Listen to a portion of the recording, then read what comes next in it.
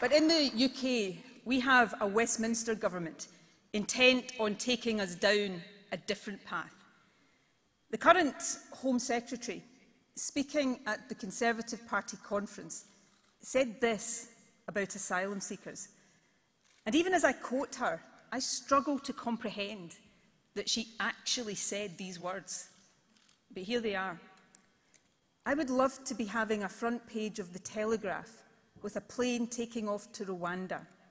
That's my dream. It's my obsession. Conference, my dream is very different. I'm sure it is shared in this hall and by the vast majority across Scotland.